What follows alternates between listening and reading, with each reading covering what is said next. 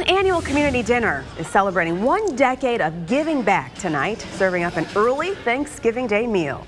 Hope and Catholic Ministries is hosting the 10th annual Blessed to be a Blessing dinner right now at the Center for Hope in Flint. That's right. TV5's April Morton is there and joins us live with more tonight. April.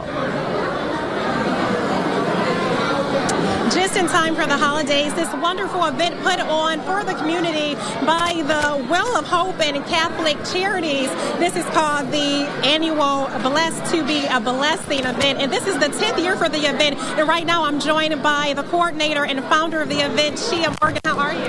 Good. How are you? I'm good. So tell us about this event. It's just a community event. It's our extended family. We don't look at it as serving the homeless or anything. We look forward to meeting our cousins and our aunts and everybody for the holiday. That sounds awesome. So tell us, how did this all get started?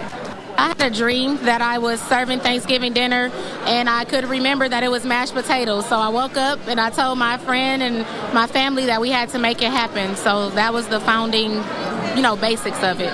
Wow, so it all started with a dream, and look what it has turned into. How many people do you usually get? Last year we capped out at 594, and today it's been nonstop, so I'm really not sure. And what's on the menu? Greens, beans, macaroni, yams, dressing, you name it, I guess. Wow, so many of us can learn from Chia, and this is such an awesome event. As you can see, it is packed to capacity here at the Center for Hope in Flint, and this is just an awesome event. We do thank you, Chia, for being a part of the community and doing this for your community. Thank you for having us. Thank you for joining us, and I hope that somebody will carry the torch, and we're not the only one next year.